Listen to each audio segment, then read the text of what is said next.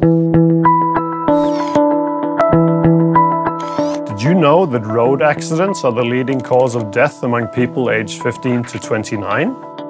And that if you're a man between 15 and 44, your age group represents more than half of all traffic deaths? In total, 1.24 million people are killed each year. That's the population of the city of Dallas, Texas, in the United States. And on top of that, a hair-raising 20 to 50 million are also injured or disabled. These stats aren't pretty, and it's only getting worse. Luckily, there's a roadmap to reverse this trend. We're in the middle of the United Nations Decade of Road Safety. The United Nations estimated that if the right measures are taken during this decade, millions of lives could be saved before 2020.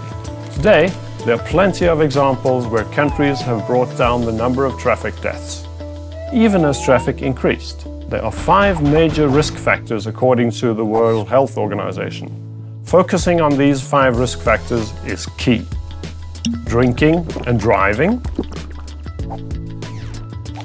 speeding, not using a motorcycle helmet, not using a seatbelt. The 3-point seatbelt is actually a Volvo invention. Not using child restraints, such as a child car seat. There's a lot to be done. For example, today only 7% of the world's population live in countries that have a comprehensive legislation that addresses all 5 risk factors. Safety has been at the heart of what we do at Volvo since we built our first truck. And if we reverse this negative trend, millions of lives can be saved by 2020. I mean millions of lives. Think about it. That's a pretty amazing opportunity, don't you think?